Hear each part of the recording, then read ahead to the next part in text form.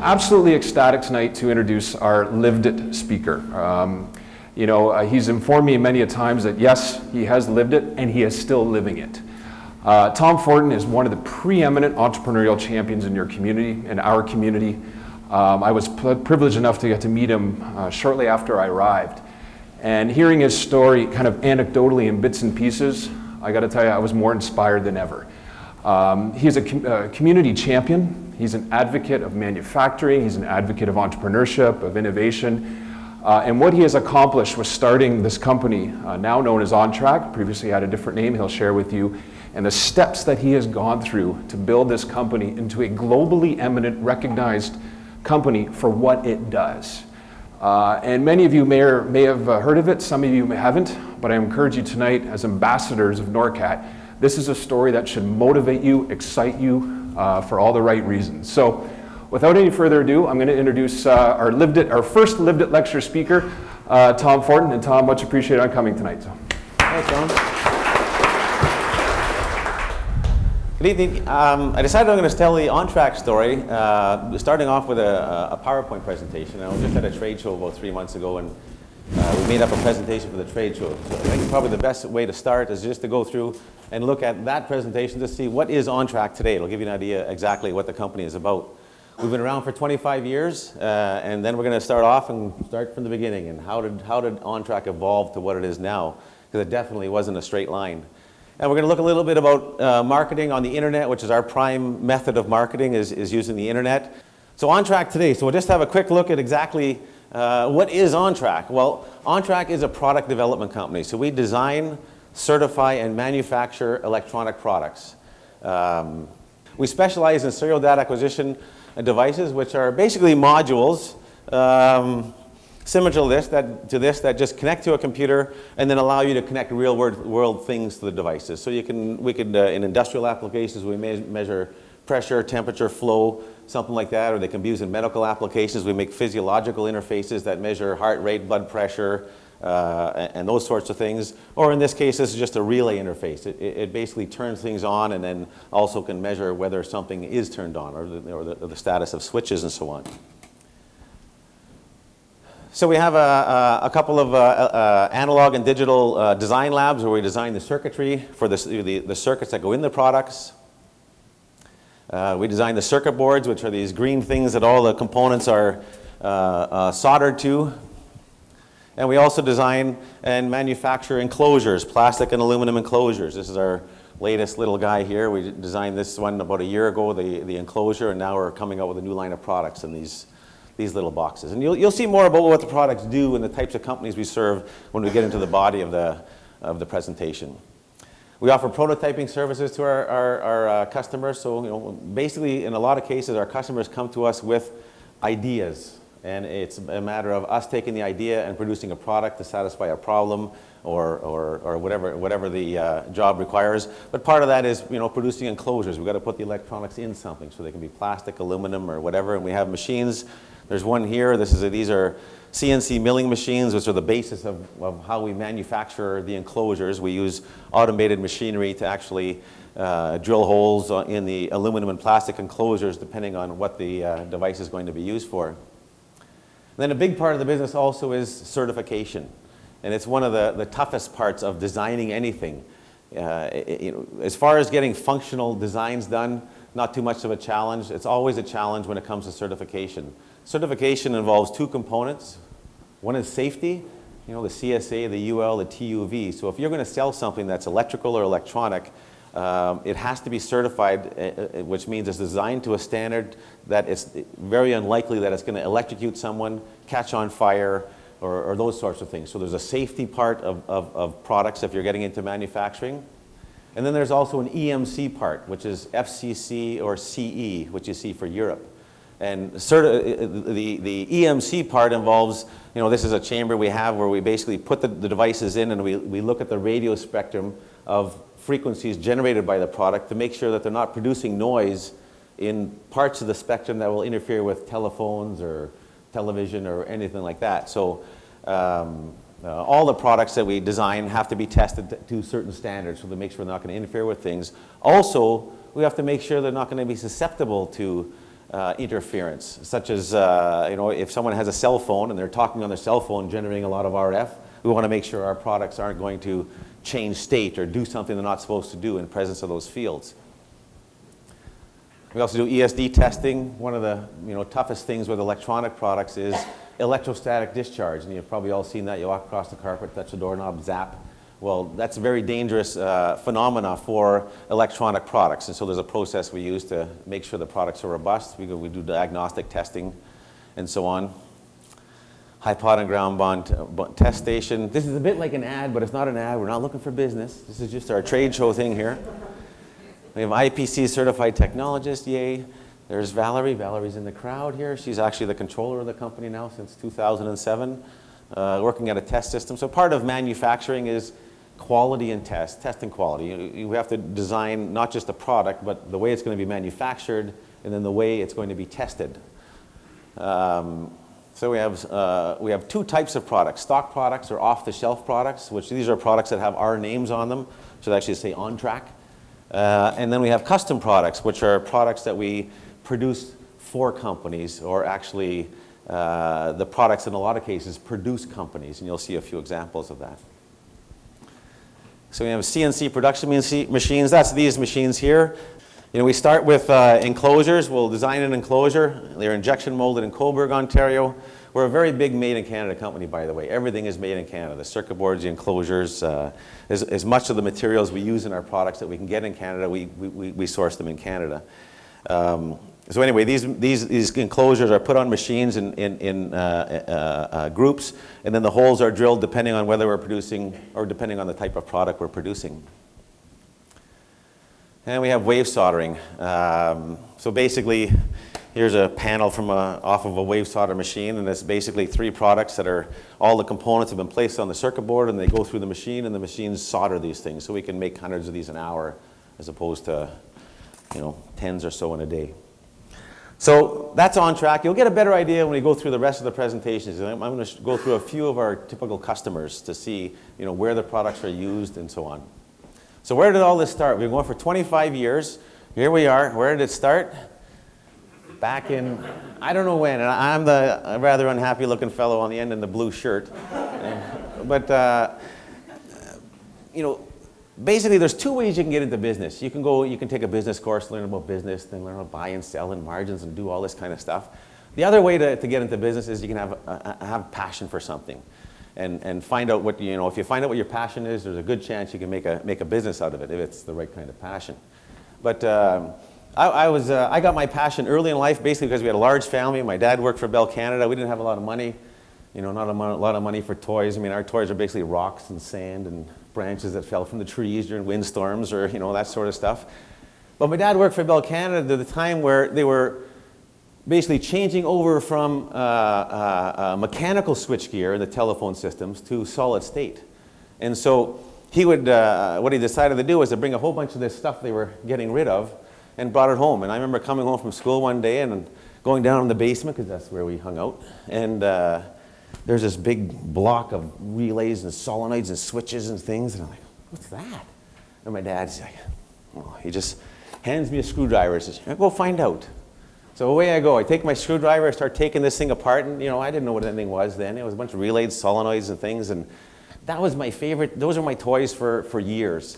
And it just developed, because I was curious. I was finding out about all these things, and it ended up being that was my passion. I mean, everything I got from then on, I took apart. I mean, anything even today, I bought a new radio the other day, get it home. I didn't turn it on. I took it apart, looked inside to see how the thing worked. But because I was curious, I was able to find my passion, and that's curiosity really is the road you take to find your passion. So anyway, because of that, I opened up a business in 1985 with a partner. Now, of course, there's a lot of stuff that happened in between there. I went to college. First of all, it wasn't a straight line to college because I knew I wanted to make electronic things. After high school, I remember walking home from high school, walking down Algonquin Road and seeing a guy in a backhoe, and I walked up and banged on the door of the backhoe. And this was like the day of graduation. So I just got out of high school, I need a job. Should be here at 7 o'clock in the morning, bring some, get a hard hat, safety boots, and boom. For 2 years I worked in construction. My first couple of weeks I was separating big rocks from little rocks, which is kind of like what I did when I was a kid. So it wasn't so bad, but it still wasn't manufacturing. And then I went into, you know, I drove a truck for a while. I became a small engine mechanic. And finally I was like, okay, you know, I love these electronics. I remember when I was a kid, you know, the relays, the switches, the things, and I remember making little alarm systems. I thought, I'm going to Cambrian. So I went to Cambrian and I took the electronics engineering technology program. Graduated in 1984, and Roger here was my lab partner, so we became really good buddies. We met in college. And both of us moved away after college. I went to Montreal to work for a company that installed control systems in paper mills. And Roger went to Ottawa to work for a computer service company. And Roger was in Ottawa. He wanted to come back to Sudbury because his girlfriend was here and he was missing her and stuff. I wanted to come back to Sudbury, well, because I like fishing. So, of course, I ended up being in Fort Frances. There was good fishing there, but there was a lot of good things about Sudbury. And so we both wanted to come back. We talked on the phone and decided we were going to open up a company in Sudbury. And the ultimate goal was to manufacture things, though we knew we wouldn't be able to manufacture things right off the bat. So we decided to open up a computer service company. And that's the actual, my dad painted that sign in 1985, and we hung it out, got a little building, and we started Digitech Computer Services. And this was a time when computers just came out. You know, in 1985, I mean, no one had computers in their homes. They were basically in hospitals, government, that sort of thing. And most of them were sold from companies in Toronto. So our plan was to go to these companies in Toronto and Ottawa, these big computer companies, and say, look, why don't you train us on how your computers work and systems work, and then we'll service all the Northern Ontario ones from Sudbury.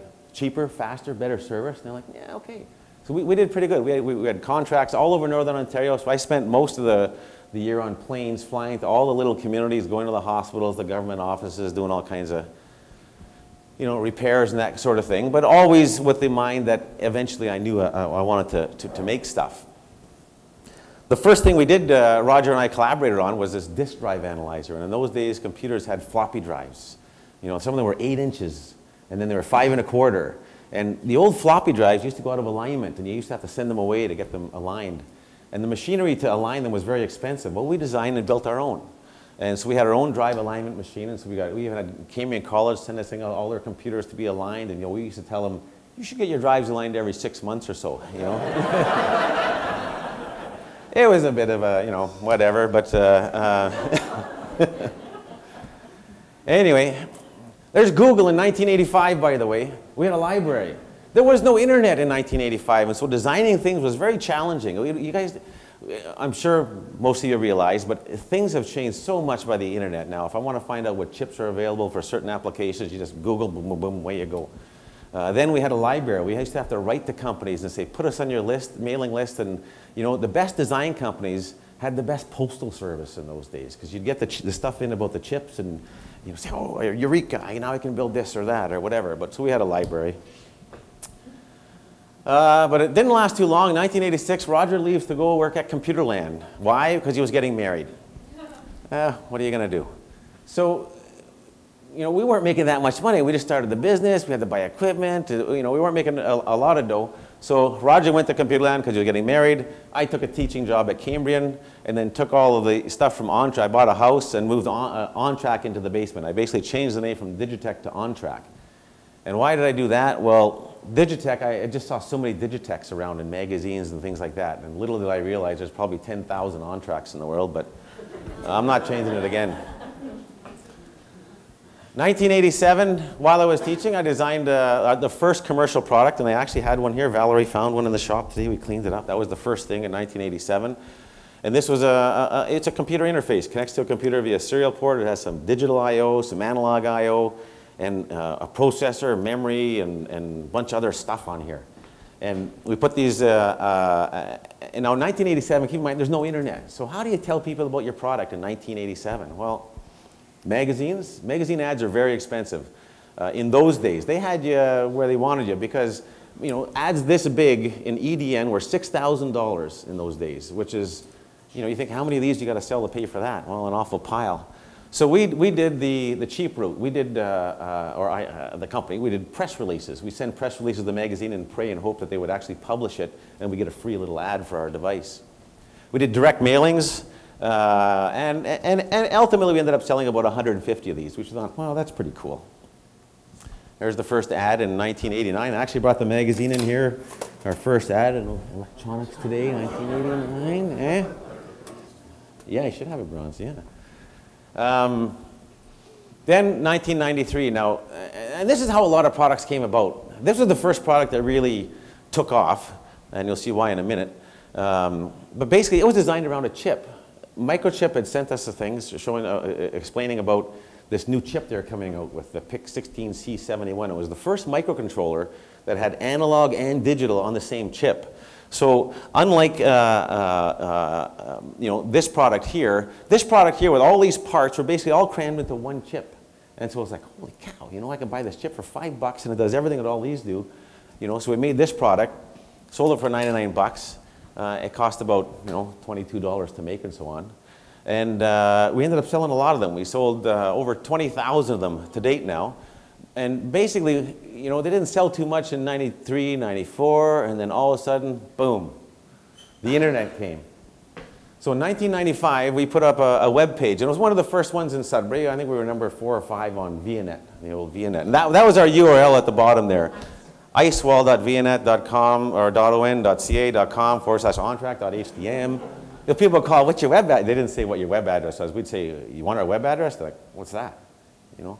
But what it did was, when the web first came out in 95, the web was used mainly by universities and military. And so that's who primarily became our customers. A lot of military customers, a lot of universities and schools, which is perfect because that was the kind of the thing we were targeting with this. And the web page has evolved. It's gone through 5 or 6 different revisions. That's it in 1998. And just to show you, today, there's our web traffic, and I just took that last night. It just shows how many people come to our website every day. And let's get over here so I can show the numbers. This is 150 here, this is 300. So we get at least, 100. During the week, we get 200 a day, and weekends, 100 or so. But we always have at least 100 unique visitors a day to the website. And these are people who get there because they're searching for what we sell. And how do we get to, and 100 a day is pretty good when you're in an obscure market. It's certainly enough to keep us busy. So how do you get this? And I've already offered to Don to do another lecture on internet marketing because there's a whole, we do a few tricks to get up in the search engines. If you search for USB data acquisition, we're on the page. We're near number 1. You can try it later. And basically it's because of the way we set up the web page, because of all the extra information, the back doors and all that. But that's a whole other lecture, so we'll leave it for a month or so, whenever we're going to do that one. But anyway, by 1999, we had 9 products in production. Now, keep in mind, I'm in my basement. I have 3 people coming to my house in the West End. Valerie knows I sleep in a lot. What are you going to do? So I'd be in bed and I hear the door open, they go downstairs, start working and stuff, and so I had 3 workstations down there, so they'd be soldering boards every day, and things were just moving along great. And then in 1999 is when things really caught on fire. For a few years there was a lot of companies looking at our products and thought they were kind of cool, because at the time they were like the ADR 101. I didn't even bring one. Oh well. But it was a pretty cool product. But anyway, in 1999, we had a major POS manufacturer, which is point of sale. So this was our first big contract. We got a contract to design and manufacture the controls that are used in self-checkout systems. When you go to Home Depot where you scan your own stuff, the electronics in those are actually made in Sudbury. We've made over 80,000 of those things. And so it was quite a thing in 1999, because we were working for a few years on the design, and finally they're going to go into production. And the design, our levels of design competency had to increase substantially, because they were demanding CSA, UL, TUV certification. TUV, we had to, TUV, they come from Germany to inspect your plant to make sure that, you're up to standard as far as safety and quality goes. It was an expensive proposition. We had to do EMC testing, CE testing, and we couldn't do it ourselves. We had to hire CSA, and every product you send to CSA, and there was a bunch of them for these systems, it was $15,000 just to have the thing tested. And I remember I was on the phone with one of the engineers, and we're going over a design review, and at the end of the conversation, Bob, this guy in Atlanta, says, Tom, can you got some MTBF numbers for these things? Can you get those to me? So, oh yeah, sure, Bob, I'll give them to you tomorrow. click, I hang up the phone, I walk over to the computer, to the search engine of the day. What the hell is MTBF? You know, there was so many things that you had to do to produce a product above and beyond functionality. And so anyway, I figured out MTBFs, and away we go. Factory inspection. So here I am in my basement. Finally, they're going to go into production with this thing. They call me up and say, Tom, we're going to come and inspect your factory. Like, so I did what any reasonable person would do. I renovated the basement. Put up some walls, painted. But it didn't take long. We moved in. We opened the product development center. And so we knew we were getting into some serious numbers. I mean, in the basement, we were making, you know, a person could make 40 ADR 101s or 20 ADR 2000s. But, you know, we could make 50, 60, 100 a day in the basement. So we opened up the product development center in Sudbury. We have 2 wave solder machines. We've got 9 of these machines for cutting the enclosures, and we increased our production to hundreds a day of interfaces. And by then we had about 15 or 20 products running in 2000. And here's a typical custom company. This one was is Limestone Technologies. These were 2 professors at Queen's University who came to me. They worked in the psychology department, and they were doing the study of palometrics, which is the study of sex offender behavior. And they were using polygraphs. And they came to me and said, Tom, you know, polygraphs suck. Can you make us a polygraph? And so I said, well, what do you mean? What do you want? What is a polygraph? What do you want to measure? Told me what they wanted to measure, and ended up designing a polygraph for them. And it's gone through 3 revisions. They now have both quit their job teaching, running the company. They just bought another $1.5 million building beside the other one. And they're the 2nd largest manufacturer of these in the world. They sell them all over the place. Most of the reality shows where you see them with polygraphs, most of them were made in Sudbury. Woohoo, Sudbury. But you know, and we just finished this year the new 24-bit Paragon physiological acquisition system.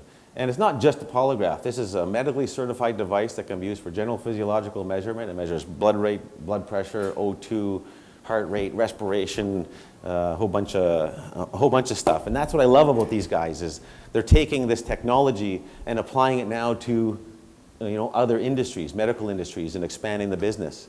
Not just doing the polygraphs, which is kind of a limited market, though they do sell thousands of these things.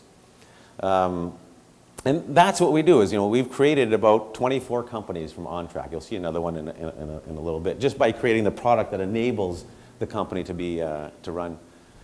2002, we added a CE compliance test facility to the center, and this was, every product we design, we got to do CE testing. If we send it to CSA, it's 15 grand. We set up the center, it was $250K, but it doesn't take long to pay for itself when you're sending stuff away to CSA. Plus, it gave us a huge advantage. We could do CE testing on the fly. Design, get the circuit board, test it, and see if you're in the clear before you go on to the next step. 2003, we introduced a whole line of new stock products, and we stepped up from the ADRs. They were fully enclosed, our blue box product, which we've been selling for 10 years now, and these have all the full certifications. All certified in our factories, all made with these kinds of machines and the wave solder machines, and they're sold all over the place. Then 2006, it was a great year. We shipped our 200,000th interface. So we've been pumping these things out. Even the point of sale ones, we were making 500 a week of different models. It was a really fun time. Then what happened in 2006 was our main POS customer in the States decided to move production to China. So they basically said to us, the next design you do for us is going to be designed for production in Asia. And I said, oh, wait a minute, we're not that kind of company. I'm about making things in Canada. We only design products that we are going to manufacture. You're going to manufacture in Canada, or we're going to manufacture in Canada. So we lost half the business. Not such a big deal, but it only got worse from there. You remember the financial crisis in 2008? What happened in the financial crisis? Companies lost confidence in, you no longer had Home Depot building 200 stores a year and Walmart building 500 stores a year and thousands of factories being built every month in China. They're still going on, but it basically slowed down. Home Depot is actually cutting stores now. So our shipments sank to about 5,000 units a year, which is, no, it's okay. But at that time, I decided to change the focus from industrial products, control stuff, to medical. And so we started designing more custom medical things, X-ray controllers for a lot of companies in the States, laser controllers and physiological stuff, a lot of little gizmos and gadgets and stuff. One of them, this is a cool one, this is one of the latest ones. In 2011, I met two fellas in the basement of the University of Toronto physics labs, and they were physics masters. And they had come up with a new way to use lasers for, in medical surgery. And these were lasers that instead of using heat, most lasers cut with heat, just high energy light that burns material away. They came looking at it a different way of using the light at a certain frequency and wavelength that used cold ablation. So instead of actually burning stuff away, it would vibrate or ablate material away. And what it meant was you didn't damage adjacent cells. So this is a really cool company. Basically, if you do medical surgery, ophthalmology, internal or cosmetic, whatever, the healing time is cut down to almost nothing because you're left with open collagen fibers, so everything just heals right away after you cut with the laser. I've cut my finger with this and stuff, and it's pretty cool. So anyway, so these guys, they're in the basement of the lab. This is 3 years ago. I don't know, it might have been 2010, but anyway, they got all the optics all figured out. The thing is to make this thing work, in industrial applications also, they needed a control. That was a pretty special thing they wanted. And when they first told me what they wanted to do, the first thing I said was, you can't do that. It's not possible. And after about a month later, I got back to them and said, yeah, maybe I'll give this a shot. And ended up, after 2 years and about 20 different revisions, we ended up with the actual control for these laser systems. And now we have a company. It's called Atodyne Lasers, and they're manufacturing, they're selling them all over the world. They've gone to Korea, China, Japan. I was there last week. They're making 3 for an ophthalmology company in Germany. But these things cut, Gorilla Glass. And you can see the non-heat part of it. You see there's a match. We put some marks on a match with the laser so that it shows that it cuts without using ablation, not heat, to actually remove material. But right now they're selling the lasers mainly in industrial applications because you don't have to go through the certification process. The medical certification through FDA is a long process. But that's the kind of thing that Ontrak does, is people come to us with problems or ideas, and we produce the products and help or enable companies to be produced. We don't produce the companies, they do that. But and so here we are in 2013. We've got the ADU 70 series almost ready to ship. Don't worry, Valerie, I'll get to it. I've been dragging my feet on these a bit because all that's left is to do some final testing and write manuals and things. And I don't know, I like going to camp. So. And we've got a few more custom products in the work. We're getting into some wearable technology things. And so where are we going to be in 2016?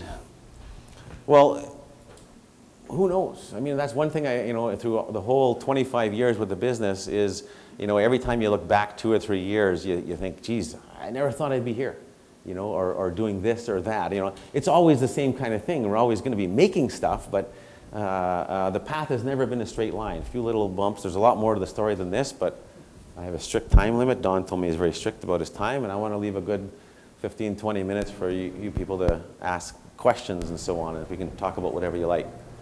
So in conclusion, Ontrak was created simply because my dad, when I was a kid, my dad gave me a screwdriver. So we have by the way, since I have my own company, we have our own screwdriver. So everyone gets a screwdriver before you go, in case you haven't found your passion yet. And we're also, we brought along a big machine here, and we don't want to bring it back. So we're donating this machine to NORCAT for their, Don doesn't even know about this yet, for their product discovery lab, which is going to be a 2,000 square foot facility. You're coming here to learn about entrepreneurship. So you're learning about, you sweating now, Don? No, this is great. Okay. You're coming here to learn about business, so they tell you about all the rules. You got to do business plans. And I'm not a big rule guy. I'm more about let's do it. Let's just build this. And even the laser guys, when we're talking about how to sell the products and how to market them, they're thinking they're asking me, what are the rules? I said, well, you're innovating. You're making the most innovative lasers in the world. Your business plan. You don't have to have a business plan. You can do whatever you want. I mean, there's no set formula for how you're going to sell the lasers or commissions or all these sorts of things. Do whatever the hell you want. You can innovate the way your business is going to grow just as much, use as much innovation there as you do use in the products themselves. But anyway, this product discovery lab, Ed and I just named it outside today, just by the way. what I want to help NORCAT do is build a lab so they have equipment. So people, when they come in with ideas and they want to play around, and hopefully we'll have some people in there that'll help out. We'll have a CNC machine that cut plastic and aluminum, so you can build prototypes, you know, maybe some 3D printers and some electronic stuff. And so we're going to help out NORCAT with a bit of cash and some machinery to get that going. Woo-hoo!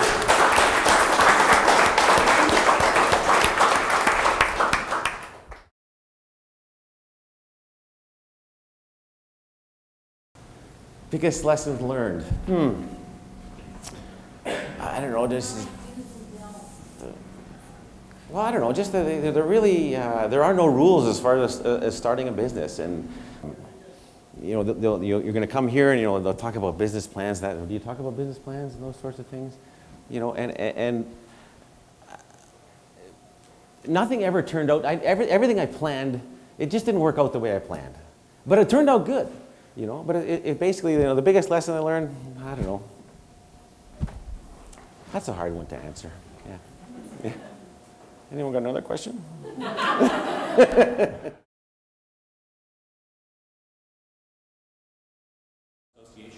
No, I taught there from 86 to 98, and I love teaching. It was an awesome job, but it just got too busy with the business to keep teaching.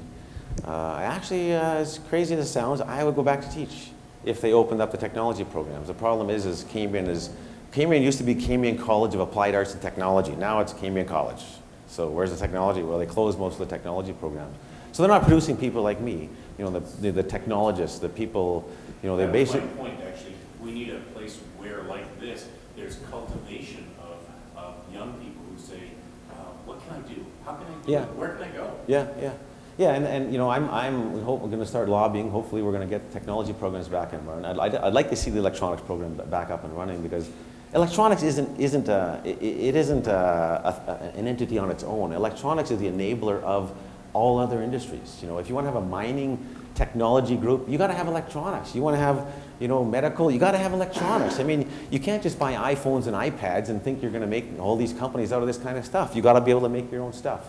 And so Sudbury's really suffered because we've lost the technology program. We're not producing technologists. There are a lot of local companies that are started by technologists from Cambrian. A lot of the companies that make stuff here were started by them. And so hopefully we're going to get a push going to get some of those programs going again. And that's part of this lab here, is to have a place where young people can come, and that's the time to find your passion, or when you're older, whatever.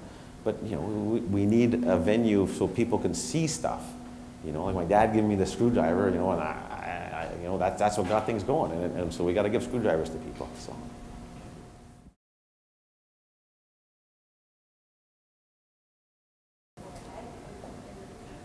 No idea. No, just more like, honestly, once you get going into business, probably the thing that's most important to us now is quality of life. You know, when you're young and you know you want to buy stuff, cars, houses, and all this stuff, you know, you want money. And then as you get older, you know, you start thinking, well, now I want to have fun and do stuff. And with the business now, we're in the place where, you know, we're making money, we're having fun, and it's about quality of life. And so I hope that, you know, by 2016, me and the employees, have a better quality of life. And the business, well, it'll be going.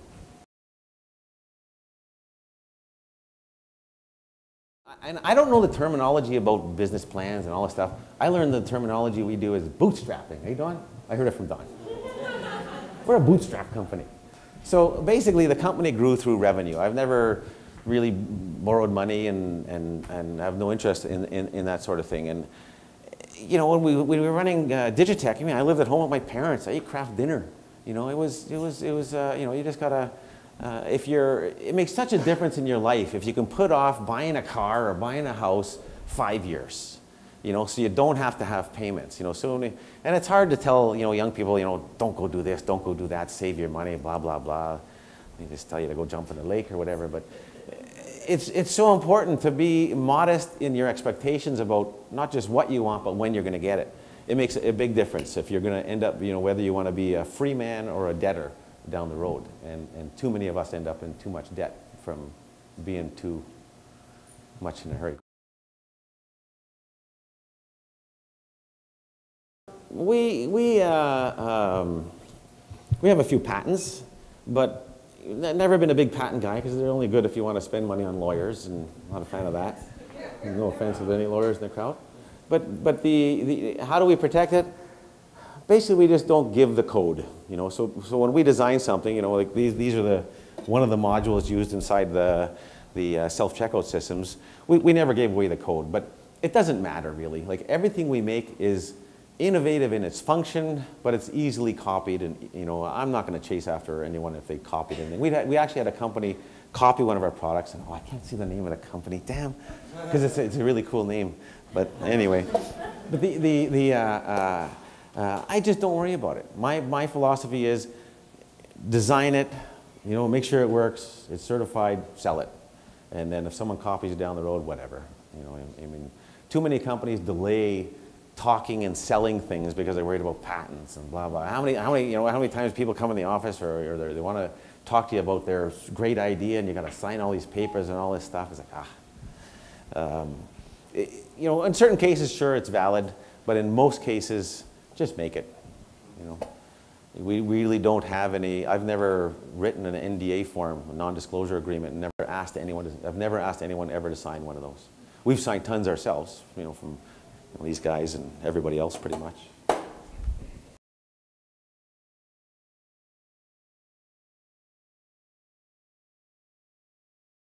You know, I didn't have insurance. You know, and yeah, so we were taking a risk. We were probably breaking city bylaws and, you know, soldering equipment in confined spaces, and oh my God. We actually did have a fire in 2000, but it was an arsonist, thank God. So. They actually did, some guy piled up garbage. I don't know if you remember the West End arsonist. He lit about 8 houses on fire. Mine was number 1. So I knew it was time to get Ontrak out of there. So, but yeah, I never. Now, of course, we have product liability. So, and it's another part of the regulations. You not only have the certifications you're required for safety and EMC. You know, if a company's going to buy $1 million worth of stuff from you, they want to make sure you have product liability insurance. We always have to send them forms saying, yeah, we have X number of dollars in insurance. So. And the insurance is expensive. It actually jumped up quite a bit this year. The company insurance company we've had for the last 10 years actually declined to cover us this year because they're getting out of the business for some reason. So we had to go to another one, and so up went the rates.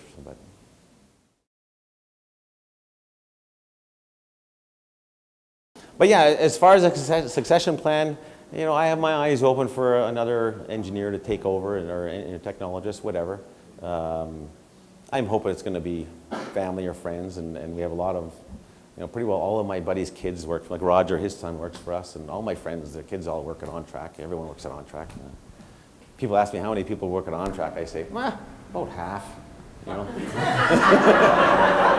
The other half are family and friends. But yeah, no real big succession plan yet, so, but I'm not worried about it.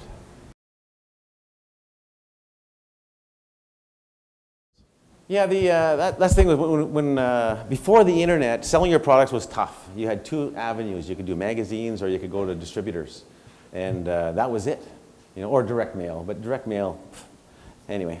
So we ended up getting a distributor in Canada, Electrosonic in Toronto, and another one in Phoenix, in the States.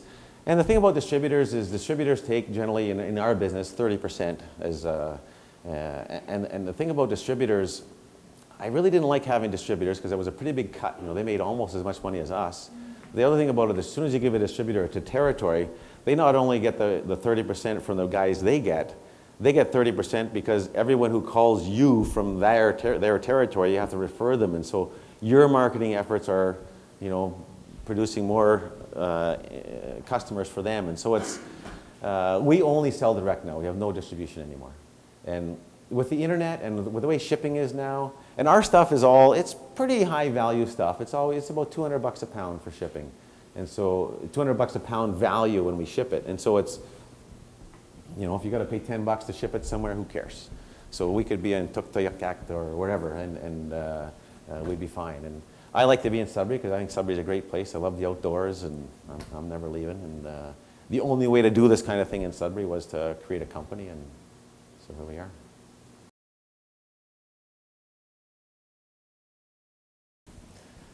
I don't know. I can't think of any regrets. Like, you know, I made mistakes, but I learned from them all. You know, there was, you know, about the companies I learned the hard way that the most important thing about people starting a business isn't the idea, it's the person.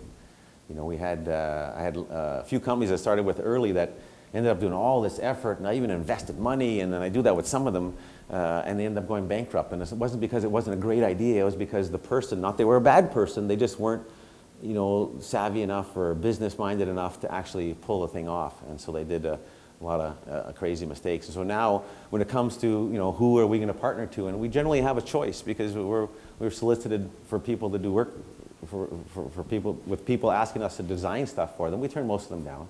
I just cherry pick, and that's how I'm able to steer the company into, you know, if I want to go in this sector, that sort of thing.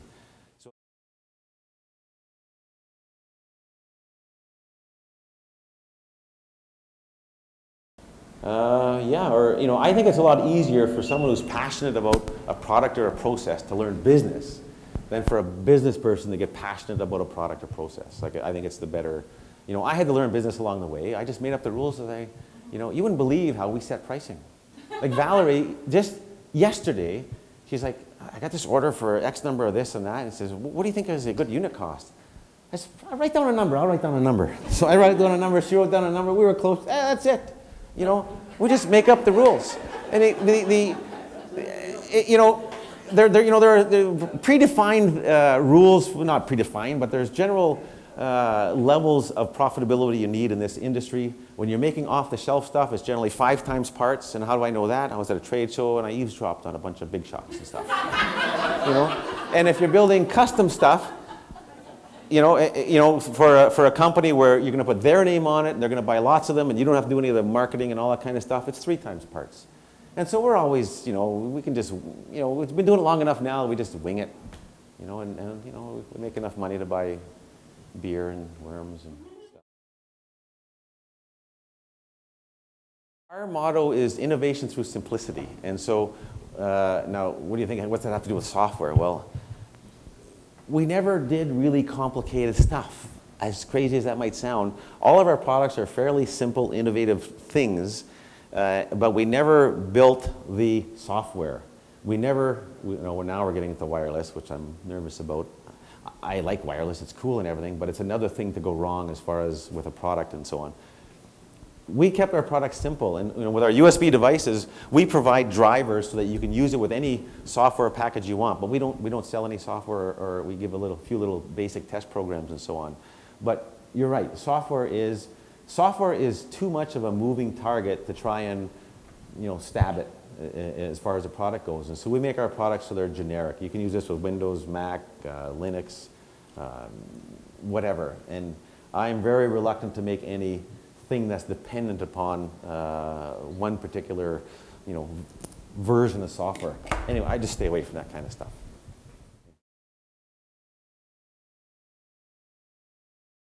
No, I mean, when someone wants us to design something for them, say it's this box here, there's a circuit board in here, there's a case. What does it cost us to make this? Well, a circuit board spin, you know, if you do it quickly, it's $500. The parts might cost you $500. A mold to make this case is about $15,000. So you generally wouldn't do that off the bat. We'd take an off-the-shelf thing. That's what we did with this one. This one, you started in an off-the-shelf enclosure, and then when they were starting selling enough of them that they were gonna, now they have limestone right on the plastic, and you know, this is another step up. It's polystyrene. Not what the heck is this stuff? I forget. Yeah, sorry. So basically, there are fixed costs that I know what they are, and so we usually just, you know, what does it cost to design a product? Honestly, about $2,000. So what do we charge? $3,500. You know? And we don't try to make money on prototypes. But we don't do prototypes unless the character of the people is the proper, you know, is there, that we have a high probability that it's actually going to go to production. There's a lot of companies out there, like Anodyne, before they came to us, they went to another company and they charged them $80,000 to design something that didn't work. And, you know, we charge them for this? Nothing. You know, I have a foundation now, and so we pick a company every couple of years and do it for free. And so the conditions are that they have to stay Canadian, they can't sell a company to a foreign corporation, they buy Canadian when they can, blah, blah, blah.